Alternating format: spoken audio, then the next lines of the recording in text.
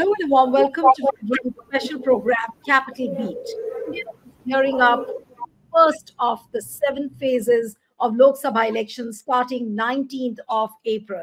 Major states which are going to polls are Assam, Bihar, Madhya Pradesh, Maharashtra, Rajasthan, Tamil Nadu, Uttarakhand.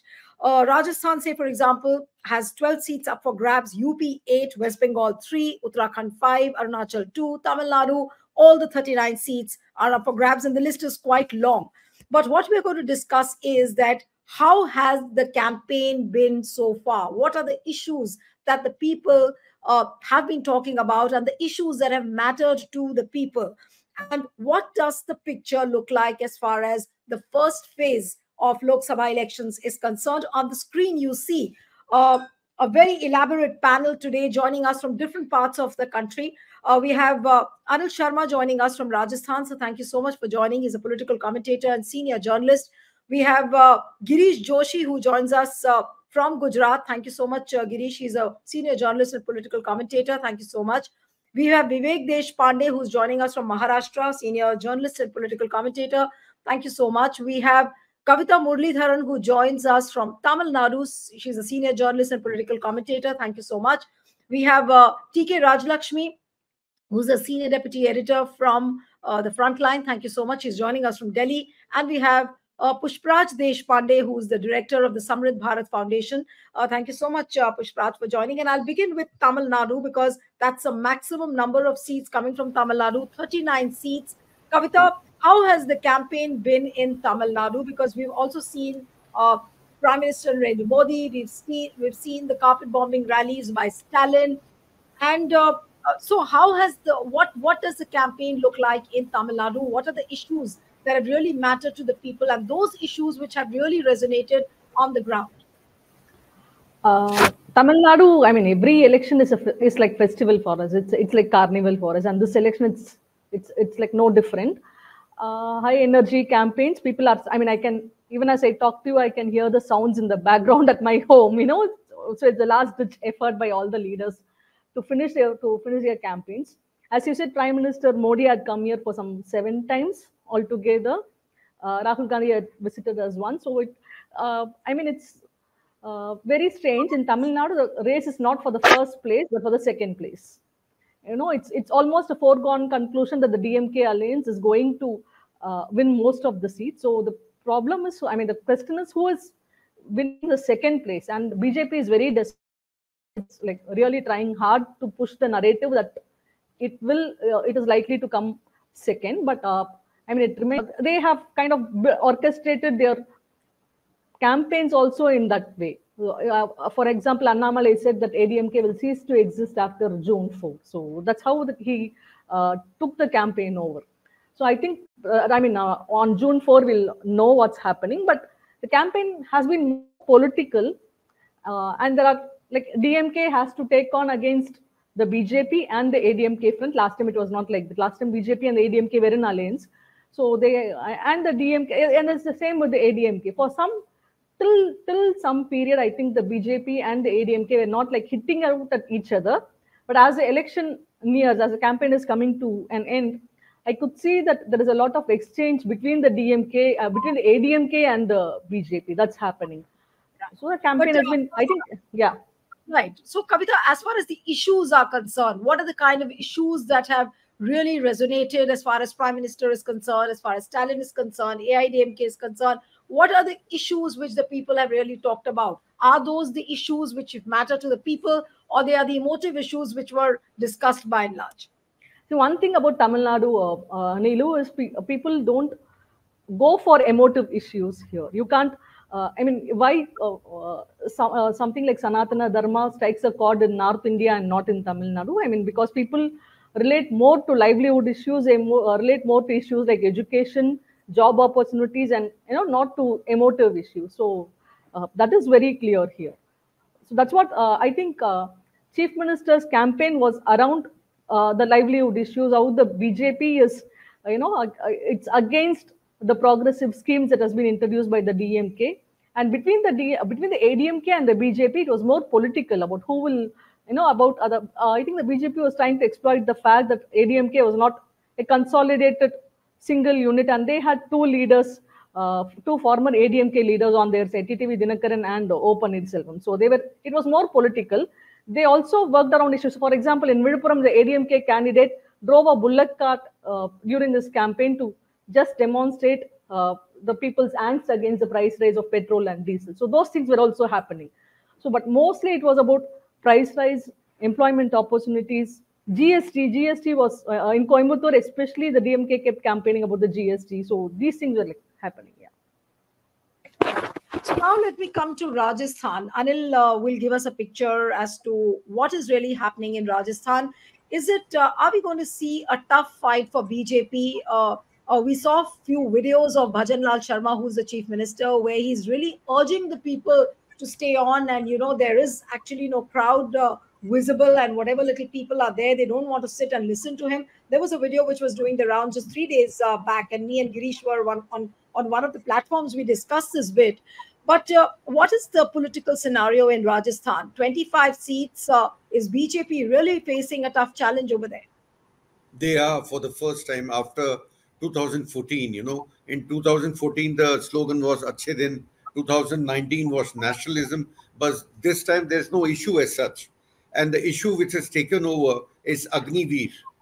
It has become a very important issue in Shekhawati region of Rajasthan, which is a belt of Jats. Jats dominated, basically. So I'm finding that Jats are consolidating. Along with them, SC/STs and Muslims, obviously, are behind now with the India Alliance. Now, I will not say Congress, because it's one seat they have given to CPIM, that's Sikha, one seat they have given to RLP, that's Nagaur, and one seat they have given to BAP, that is in tribal belt of Banswara Dungarpur. So I think, you know, this time the score cannot be 25-0 for the first time after 10 years. What we are sensing here in Rajasthan is the score can be 20 and 5, or it can increase further.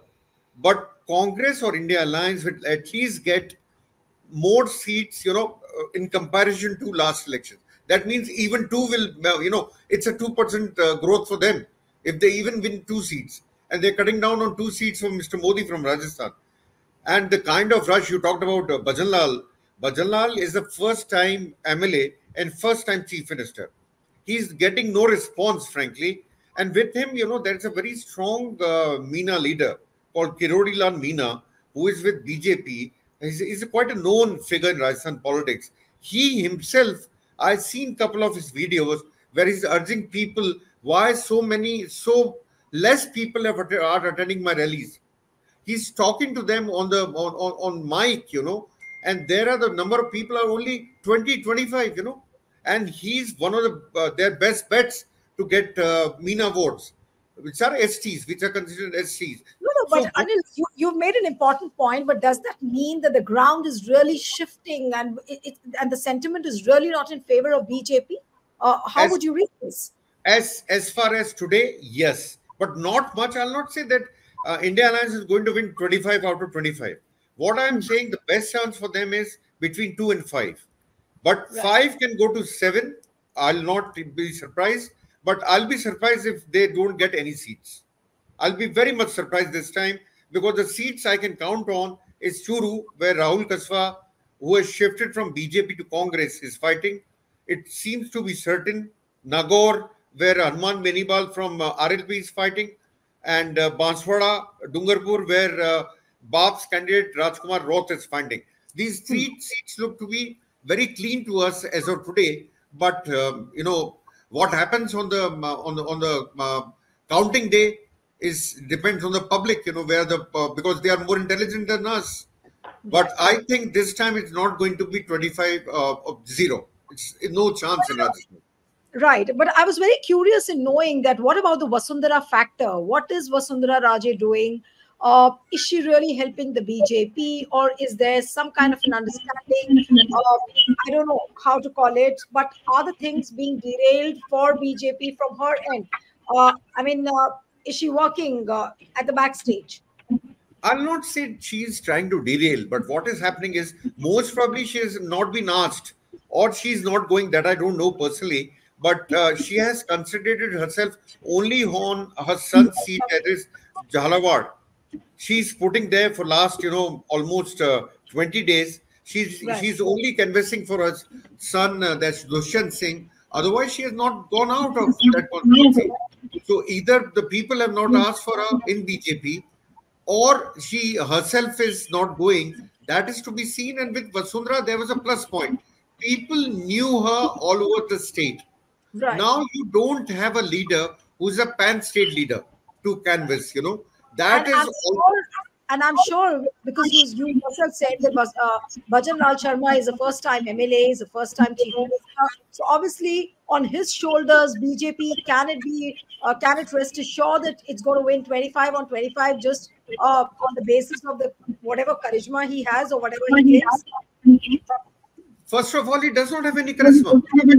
He has been made chief minister only 3 months back. People have not forgotten Ashok Gehlot so far. You will find in villages, if you go to villages, you'll find people still talking about Ashok Gehlot, his policies. And that is why, if you look at the Congress manifesto, it talks about Ashok Gehlot's scheme of Chiranjeevi Yojana of 25 lakhs universal health scheme. This was Ashok Gehlot's baby. And he was banking to win elections on that. But he failed ultimately. So my take is, if elections are held on the basis of caste, not on Modi's face, then obviously BJP is going to lose some seats, for sure. For sure. Okay. So just to inform the viewers, in Rajasthan, 12 seats are up for grabs in the first now overall picture. Out of 543, the first phase is covering 102 seats. Now let me come to the others, the other participants on the panel, and I'll come to Vivek now. Vivek, what does the picture look like as far as the first phase of elections is concerned? Do you think that there is a Modi factor? Because I was just 1 or 2 hours before, we were reading Navneet Rana, who is the BJP MP, has made a statement saying that there is no Modi wave this time. If the BJP leaders are saying that there is no Modi wave, what is one can read? Is 2024 really going to be difficult for BJP? Yeah, Nilu, I have seen her statement, and it is not exactly worded like what you have just said. She is saying that don't wait for the Modi wave or something like that. She is not explicitly saying that there is no Modi wave. Anyway, but then effectively, possibly it means the same. And she is asking her workers to work like, like it's a panchayat election kind of. So, but that's true. I mean, the Modi wave is not there, at least in the first 5 constituencies which are going to poll in Vidarbha. They are like Nagpur, Ramtek, Bhandara, Gondia, Gadchiroli, Chimur, and Chandrapur. And the buzz that is going around is, constitution, and this washing machine propaganda unleashed by the opposition. Apart from that, unemployment and price rise. These are the 4 issues which are really doing rounds among the electorate. If you talk to people, you will find them criticizing the Modi government on all these 4 grounds. Particularly, the constitution thing is very much pronounced among the backward sections, Dalits and Adivasis, and even among Muslims. So that is why perhaps Mr. Modi chose to speak about constitution first time in Vidarbha when he was at Kanhan, a place where he addressed a rally for 3 constituencies together. There he was first time referring to this propaganda by the opposition that once the BJP comes back to power in 2024, the first task they will undertake is change the constitution. And he very emphatically said that this is a propaganda against us and we are not going to do anything to that effect. And then repeatedly the BJP leaders are now emphasizing that there's not going to be any tinkering with the constitution. So this is the buzz that we are getting from Vidarbha. And the other thing that one gets to know is that the fighting is very tough, and the elections are very tough for the BJP. Unlike in 2019 where it was smooth sailing, even Nagpur seat is not certainly a walkover for a person as tall as Mr. Nitin Gadkari, who is the next most popular BJP face after Narendra Modi. So Mr. Modi is not certainly making waves, at least in Nagpur, where there is Mr. Gadkari. And even for Gadkari, the election is going to be very, very tough. That is what most of the political observers here say. Because, there's one invisible factor, intangible factor in Maharashtra, which nobody can guess where it is going to, who it is going to affect. And that factor is the Maratha agitation. Because there's a lot of overlap between the voters of the BJP and the people who are affected by this agitation. That is the Kunbis. Like, for example, in Nagpur. There are about 5 lakh Kunbi voters in Nagpur, and the candidate of the Congress party is a Kunbi himself. So, if you add up the Kunbi votes along with the Dalits, the Muslims, and there is another caste weaver community which is also said to be going against the BJP, it comes to something like 10 to 12 lakh votes. So, that's a very sizable chunk, and if majority of them vote against the BJP, then Mr. Gadkari's fortunes will be in doldrums. Because last time the Congress had polled 4.5 lakh votes, and Mr. Gadkari's margin was 2,16,000.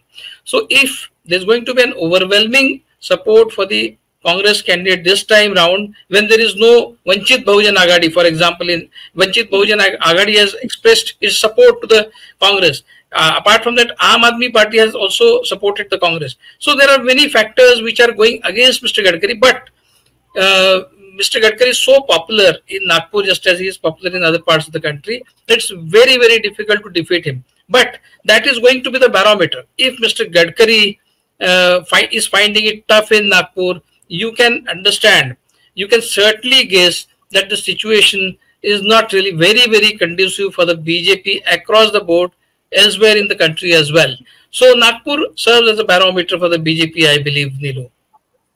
But do you think, Vivek, before I go to Girish and Rajlakshmi, do you think that Maharashtra is the toughest political ground for BJP at the moment? Sure.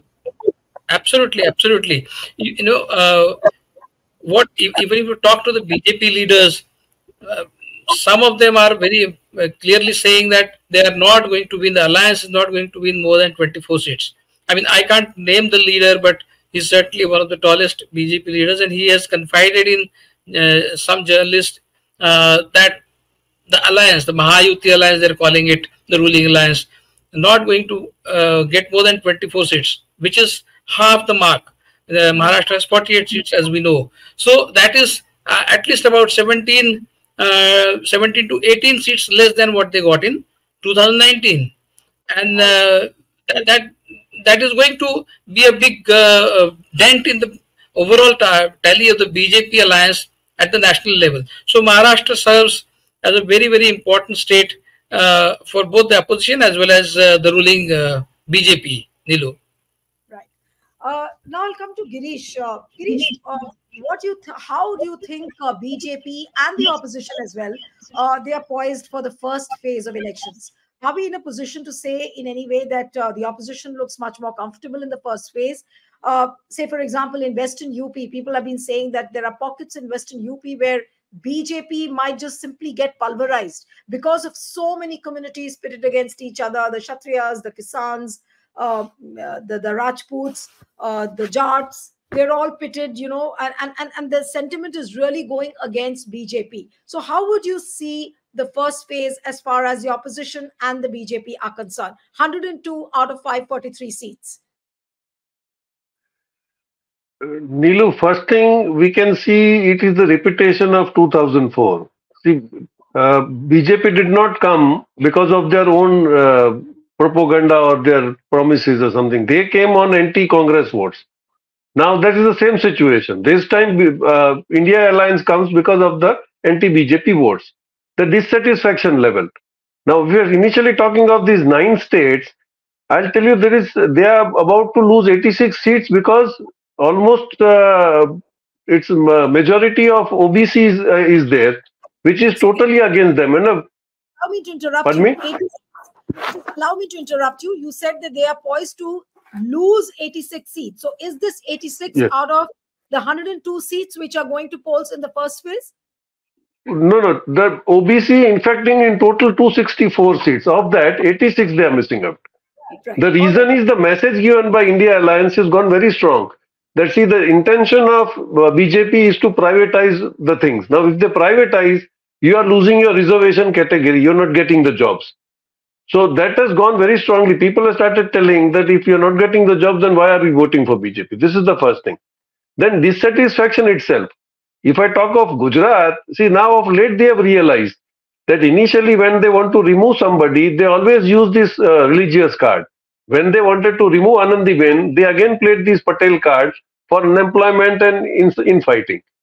This time, because of the alliance, initially they used to win because AAP used to eat away votes of the Congress. Now this time when they are together, they had no other option, so they instigated the Rajputs, their own strongmen, to talk something loose, where Rajputs and their things are getting well settled now.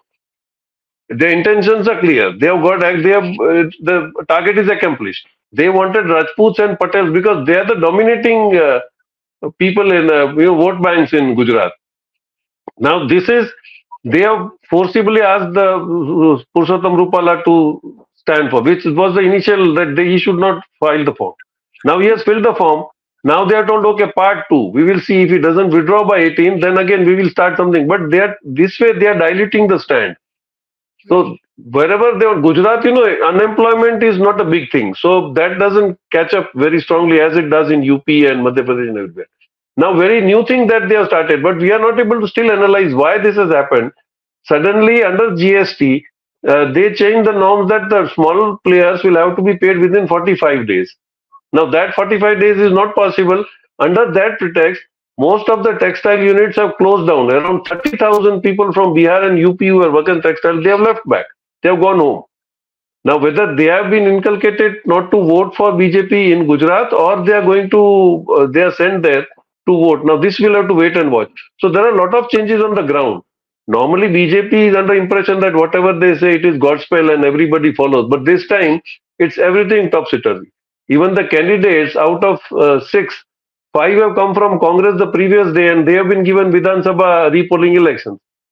So, things are very, we will have to just wait and see. But that 26 hope that they had is, I think, is getting tough. If Rajputs do not settle for their core, then they are losing around 6 to 7 seats. If not, if something is settled, then at least 2 seats, which AAP is holding in Bhavnagar and Vach, they are going because that is a very strong hold of AAP there. Right. All right. Rajlakshmi, I'll come to you and then I'll come to Pushpraj. Rajlakshmi, how much of the issue is the electoral bonds? In every interview, Prime Minister Narendra Modi is trying to justify the electoral bonds to the level of almost like challenging the Supreme Court's verdict, saying that those who are opposing will regret. And if they do an honest introspection, they will regret. This is the kind of interview. And repeatedly, he's saying the same thing in all the interviews. The Tanti TV interview, then he gave an interview to ANI. He said the same thing.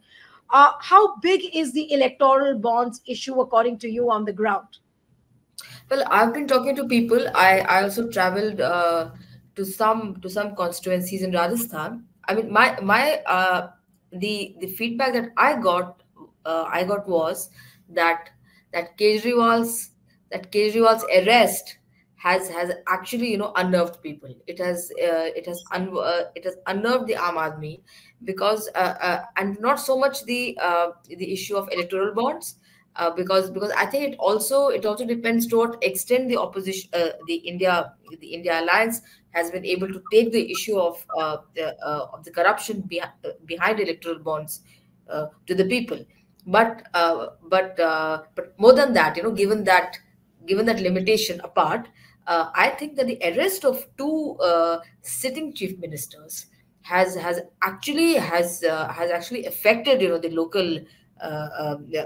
In fact, the masses in that sense, because they feel that if this can happen to such important people, it can happen to us. And I also felt that there was a certain diffidence among the electorate to spell out their choices immediately. Rajlakshmi, I'll sorry to interrupt you here a little. You said that electoral bonds is not that big an issue. But Arvind Kejriwal and Hemant Soren's arrest is a bigger issue. So does that mean that Prime Minister's repeated assertions that, the corrupt people, there will be no compromise, they will be put behind the bars. It seems that that explanation by the Prime Minister is not cutting too much of ice on the ground. No, it's not. It's not. People are, in fact, expressing themselves in terms of joblessness, in terms of price. Mengai is something that everybody talks about. I mean, really doesn't require too much of prompting at that level. And other than that, frankly, I do not sense that there's a great the you know the Modi effect is going to be as much as it was in the last two elections, and it's also because the opposition has got its act together, because the fact that they have had certain seat sharing arrangements also in some states, like for instance Rajasthan, as a colleague was just mentioning, and also in UP, this joint holding of press conferences, even in Tamil Nadu, with Mr. Stalin, Rahul Gandhi, he held joint press conferences and joint rallies also were held. The Congress leaders are campaigning also for the India Alliance candidates. In fact, top leaders are campaigning, and they're also encouraging their cadre to come out, and vote for them also. So I think a lot of things are happening, at the ground level too. It may not maybe translate into the kind of transformation that one might sort of expect, but it is definitely not going to be a sweep, in the name of Mr. Modi, as it was in the last two elections, because this thing that, okay, the candidate doesn't matter, it's actually Modi's election, this kind of a narrative is not really selling. It may be, as I said, that outwardly, people in fact might not express their views, and the preferences for a political party, and it's fear that is determining that. It is fear because they see that the chief ministers have been sent to jail. So this fear of expressing their opinion, openly is not, is there, but at the background of it, I think, lies deep resentment towards what's actually happening. So they say that everybody knows the electoral bonds issue doesn't have to be spelled out, because it was reported, I think, widely. It was discussed widely. So this impression that a certain party has gained a lot of corporate largesse, and of course God knows what they did with it, but it's gone down. Now, again, to what extent, if it will concretely translate into voter choices is something to be seen. But coupled with this, the lived lives of people, the lived realities of people. So there comes the whole issue of choice. People I think will sort of make those connections, and it is for the opposition, the alliance partners, to make those connections. That that here you have the EBS whole issue, and plus the lived realities of people. You have no jobs, you have Mengai, you have people are really living on the fringes, actually, Right. and Mengai is really important. And in fact, today I was listening to the press conference, the joint press conference of the Congress and the Samajwadi Party. This whole issue about the Apprenticeship Act, to ensure that every graduate holder, or a diploma holder, gets a right to apprenticeship in either the private or the public sector. It can resonate, because almost like an employment guarantee. It's almost like an employment guarantee. And the other aspect is of the the legal guarantee for the MSP of the MSP. Of course, BJP has not said that it will do that. It has said that it will increase the MSP every year to year, but it has not promised a legal guarantee. It has said that it will increase the PM Kisan Samman Nidhi, but it has not said that it will give a legal guarantee to the MSP. So as far as the BJP's things are concerned, it is I think more or less the same as to what it had sort of promised, the assurances. But here you have some, So basically, BJP doesn't have a new story to tell the people in 2024. And I was looking at the newspapers, and Pushpraj, now I'll come to you. All the newspapers, the first page is the BJP manifesto, which is called the Modi Ki Guarantee. Whether it is the Hindi newspapers, whether it is the English newspapers, the first page is about the BJP manifesto, which is called Modi Ki Guarantee. Now, is this Modi's guarantee, or which maybe deliberately he's tried to center everything around himself? Is this really, in a way, it's backfiring for BJP now? Too much of Modi is becoming lethal for BJP, and the people also do not want an overdose of Prime Minister Modi now. Hi, Niluji. I think only time will tell whether that is actually a factor that is playing in. Whether it's too much Modi is now becoming a variable that is backfiring. So I wouldn't go so far as to that. But what I can safely say is, in doing that the BJP organization, the BJP leaders have all been reduced to subsidiary props. They are simply in the corner. The manifesto, the political campaign, the core promises are now all secondary. The vision, there is no vision. The vision is all in 2047. It's now only about the Prime Minister. Everything else is this thing. So the basic formulation in which they have reduced the BJP organization today, I feel that there is going to be an election after this, and there is going to be a time when Prime Minister Modi is not going to be around. The day this happens, the BJP is going to crumble like a pack of cards. It's very clear. This kind of centralized performative focus on the Prime Minister is going to be detrimental, which is a factor that is very vocal in the BJP organization as well as the RSS. This is something that we are not really sufficiently appreciating. That's the first point I want to make. The second thing I wanted to say is that I have traveled about 84 constituencies so far, 83 I think, 83 constituencies so far. There is a heavy anti-BJP sentiment on the ground, and this is not just in the south. And the internal surveys of the India parties show that this is in the high 50s. Even in states like UP and Bihar, it's in the early 50s, sometimes the late 40s. So that percentage is publicly borne out by the Lokniti CSDS survey, which I think all of you have seen. Not only is Ram Mandir and other cultural issues not clicking, but the anti-BJP sentiment is actually quite high, enough for the India parties to capitalize on. That is one very core key takeaway that I have seen in at least these 83 constituencies I have traveled in. And this is borne out also by the fact that there is no pro-BJP buzz. Despite doing multiple core cultural issues, despite doing multiple ANI interviews, there is no buzz around the BJP campaign. In fact, I would say that in a sense, the opposition is doing a very smart thing by focusing on local issues, by making sure that the campaign is focused on the constituencies and not making this a meta-narrative, right? In that sense, the BJP is doing something very smart, I think, by understanding that there is this anti-BJP sentiment, that there is not much of a big achievement for them to sell.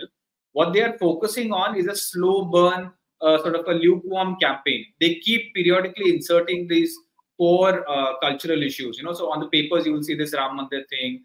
Sometimes someone is going to talk about this constitution thing. Sometimes someone else is talking about this reservation thing. So there are these core issues that sort of keep signaling to their core vote bank.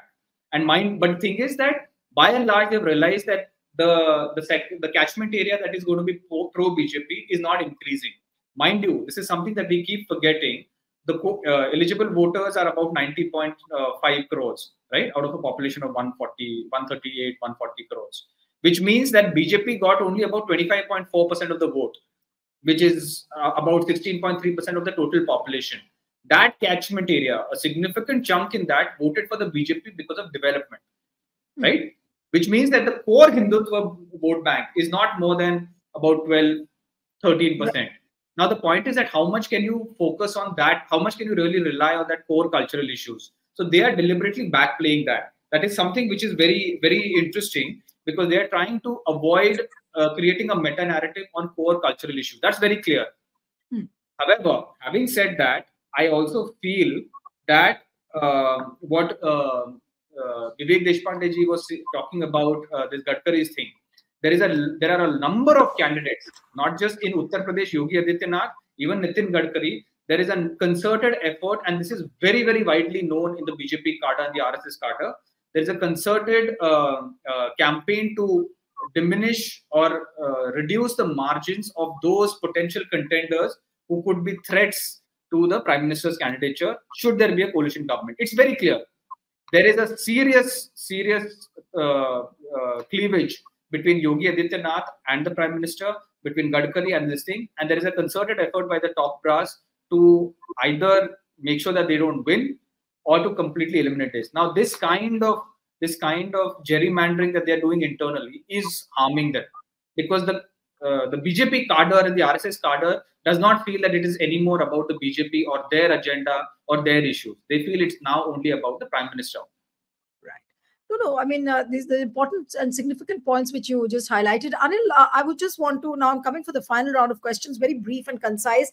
But is it true? Are you also witnessing a phenomena in Rajasthan, as what I'm hearing in UP, that the BJP cadres have withdrawn themselves? They are not stepping out of the houses because of the internal dynamics and the way the tickets have been distributed. The cadres look very, very unhappy. Is the picture similar in Rajasthan? I'll say not fully, but somewhat, because the ticket have been given, to some of the Congress guys. Now that cadre is not ready to accept them now, because at the last minute tickets have been given to some of the Congress guys. The cadre is not ready to work for them. A person like Mahendrajit Singh Malviya, who is fighting an election from Banswara Dungurpur constituency, which is a tribal belt, he just joined BJP few days, earlier to the filing of nominations, I think so. And this guy used to be minister in Ashok Gehlot government. So people are not liking this, and the BJP cadre are not liking this, because they have lost their chance of getting a ticket, That is troubling them a lot. But unlike UP, there is not much, I'll say it is simmering in some of the constituencies, but not much, frankly.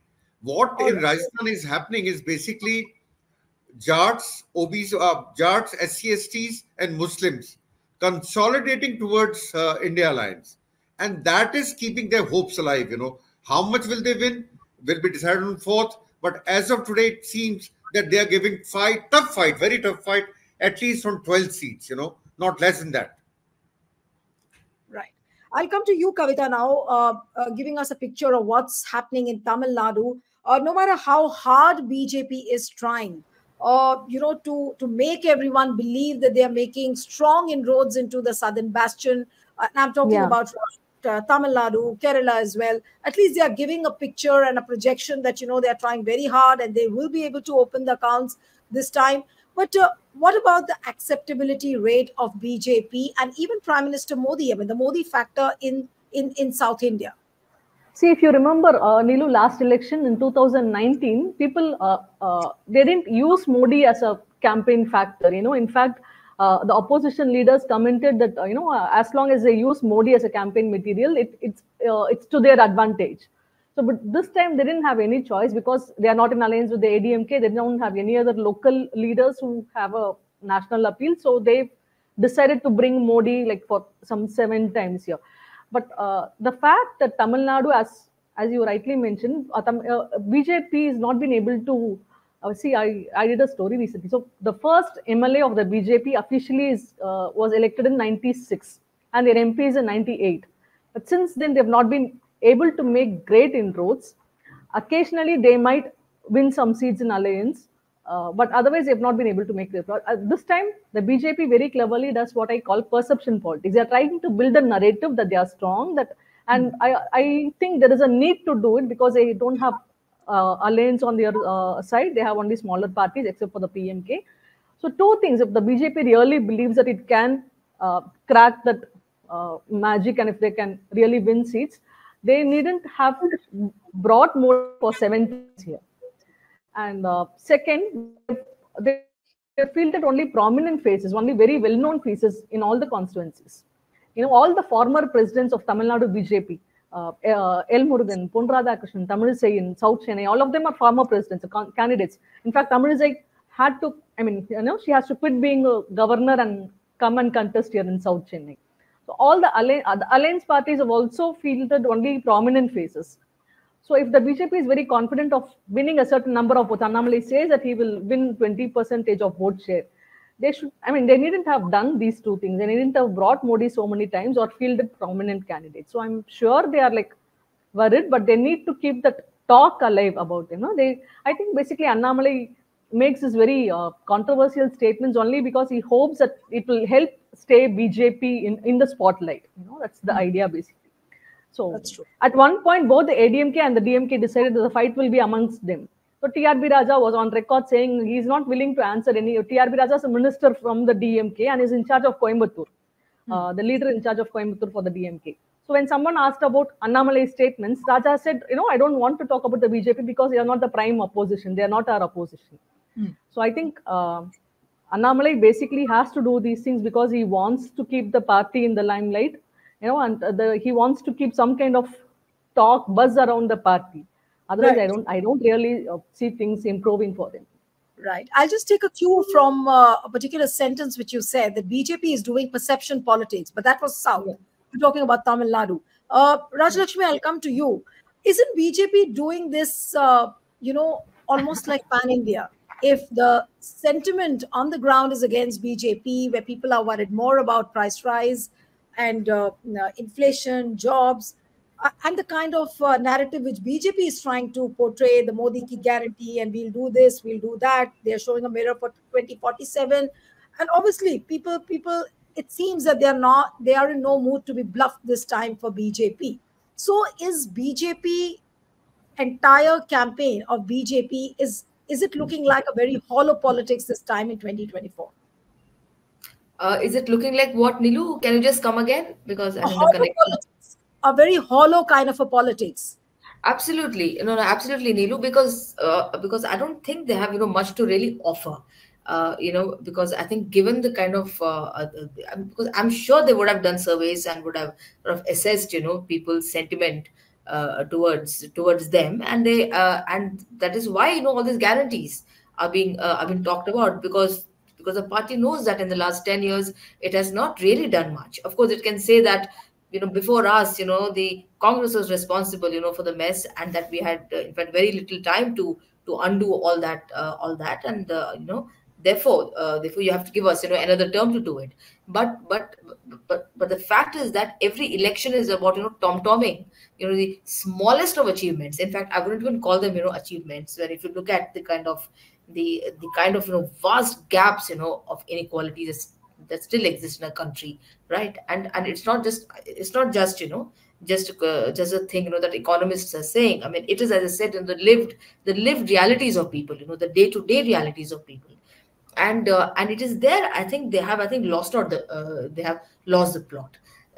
Therefore, they have to bring all this. The Sanatan Dharma thing comes into picture. They would again go back and forth about Ram Temple. They would say that that in Tamil Nadu these parties, the Dravidian parties, do not respect culture. They do not know anything about Tamil culture, and that they know about Tamil culture, and that BJP is the repository of Indian culture in that sense. So they keep on harking and falling back to that again about dynastic politics. So the same tropes are being used, the same ropes are being used, the same tropes are being used. They actually do not have anything much to offer.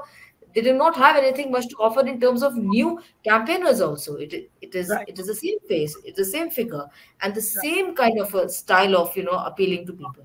And I think there is some fatigue here, Niru. Some fatigue has set in, and again, as I said, to what extent it gets capitalized on depends a lot by the opposition alliance, not only in the form of outwardly expressions of coming together, but they have to do a lot of mobilization on ground. And I think to an extent it is happening. It is not that it's not happening, and ultimately the people, as I said, because they also sort of read, and they also know about what's happening. So Right. so in fact it's very interesting. There was one BJP Karyakarta who told me that as long as Kejriwal stays inside, the BJP has no chance of winning a single seat in Delhi. And that, but if he comes out, they might still win one or two seats. So it is in the part, it is in their interest that he actually come out. But as long as he stays inside, is in the so this sympathy that is there amongst people, because for instance, the Aam Aadmi Party is not contesting in Rajasthan. It is not. So all its support base is going to go to the opposition alliance. So here at that level, there has been a certain consolidation of the opposition alliance, the India alliance in that sense, because there has been seat sharing, and plus there has been this understanding that we shall transfer our support base to our candidates, for instance, wherever they are. In some places, yes, there are friendly contests, and that can't be avoided, but there is this understanding that this is going to be the case. So exactly, I mean, cumulatively, if you see that there is a consolidation of the India Alliance votes, Pushpraj, I'll come to you now. Obviously, India Alliance has been working behind the scenes a lot rather than making noise. That is very, very evident. But what about the common minimum agenda? Are we going to expect that? Because the first phase of elections is starting day after tomorrow. And when do we expect that to happen on a common minimum agenda? Shouldn't that have come out earlier? Thanks, Niluji. So I can't really talk about it much, being involved in it a bit. But I know that most of the manifestos have some common issues. These have been fleshed out in previous meetings in Bombay and in Mumbai and in Delhi. So there is some kind of synergy already between the manifestos. And I think Indian Express has done a report yesterday or today, I can't remember, which shows those comparisons. There are efforts to publicly project those commonalities, should happen in the next few days, I think. But the very serious risk there is the minute you start talking about India ki guarantee or India's guarantee and so on and so forth, you are going to nationalize the campaign and risk a direct front fight. So those variables are being considered very closely, and I think that the next, today, tomorrow, they will close that issue. And I think that if all goes well, by next week, you may have a formal projection on that particular count. But as I said, this election is no longer about the meta-narratives. It is about local issues, about the candidates. And I think there is a very conscious decision that every India party is making to avoid making this into a meta-narrative, because they have sections of the media with them. They have a war chest with not just the electoral bonds, but the other things. They can outmaneuver the India parties the minute you focus on national issues. Recognizing that, they are trying to make it a guerrilla campaign by chipping away at the edges. As one of our co-panelists from Rajasthan said, if 5 to 7 you're able to chip away from Rajasthan. Similarly, about 10 seats from Bihar. Similarly, about 12 to 15 seats from Karnataka, and so on and so forth. You are actually chipping away. Their margin is right now 33, above 272, the BJP's. If you're able to, getting them below 30, 40 is very easy. If you're able to limit them to 50, 60 by chipping away these margins, then you have put them into serious trouble. Which is why, anticipating that, the BJP is actually sabotaging any potential threats or candidates against Prime Minister Modi. So the Nagpur election is a close call because the BJP internally is sabotaging Gadkari. And when I say BJP, I mean the Modi's BJP, the Modi faction. So all those variables we have to also factor in. Now, I personally feel that there is a lot going for the India Alliance. It just remains for these local candidates and the party organizations to get their act together. So I can, at best right now, I can speculate that it seems to be clear, but I wouldn't go so far as to say that it's a done deal, because it's just phase one. The way they have drawn out this election, it's 6-7 more phases. So we'll wait and watch. I'm going to be cautiously optimistic right now. Okay. So you being cautiously optimistic, and Vivek. So towards the end, can I ask you, what are the other surprises which we can expect? Because it's just the first phase, which is going to begin day after tomorrow. Are we going to see some more surprises from BJP's end? Of course, PM's interviews. Of course, there will be many interviews he has planned up, and a lot of issues, new issues might come up. What do you think is going to happen over the next 7 phases? Yeah, Nilu, definitely there will be some surprises. Something which we cannot imagine. I mean, BJP's imagination, Mr. Modi's imagination is really very wild. It's so wild that you cannot match their imagination with yours, and it's very difficult to make any guess about what they can do. So they can go to an extent. If Mr. Modi gets a sense in the middle of the elections that he is going to lose this election badly, then you don't know what he can do. I mean, I can refer to a statement of his in one of those interviews recently, the last 2 3 days. He said that the international situation is such that India needs a very strong government. So does that mean that if in the middle of these elections, if he gets a sense of losing the election finally or not mustering a majority, does it mean that he will do something along the lines which we have seen, which we witnessed in 1975? Because that is exactly what Mrs. Gandhi was also saying prior to imposing emergency. So is Mr. Modi hinting at that? I mean, you don't know what Mr. Modi is capable of doing. He can do anything, but he will not quit power even if he is losing. That is something for sure.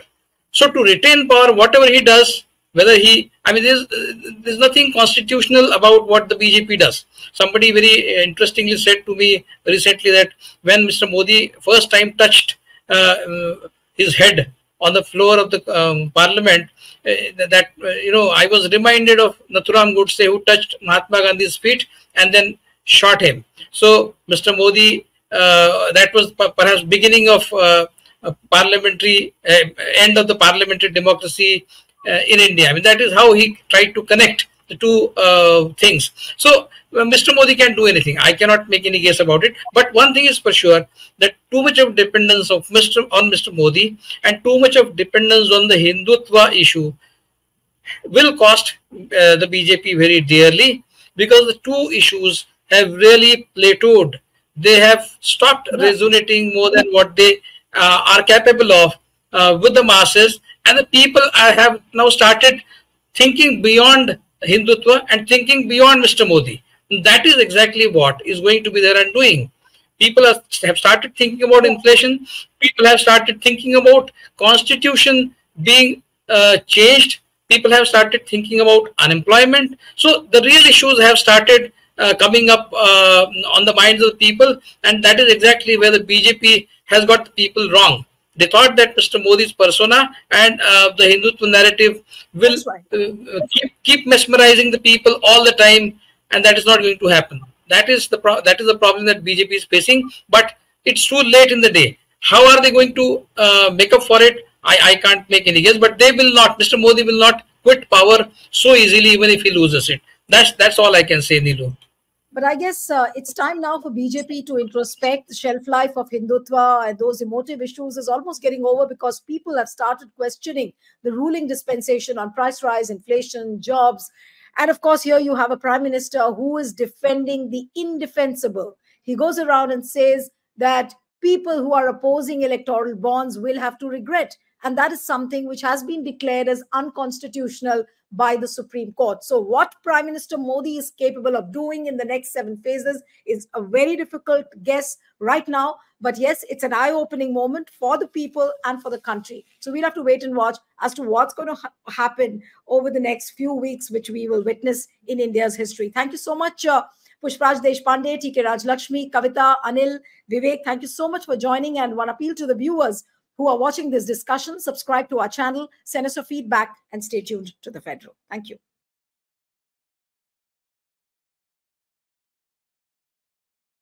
Subscribe to The Federal's YouTube page for more news and updates.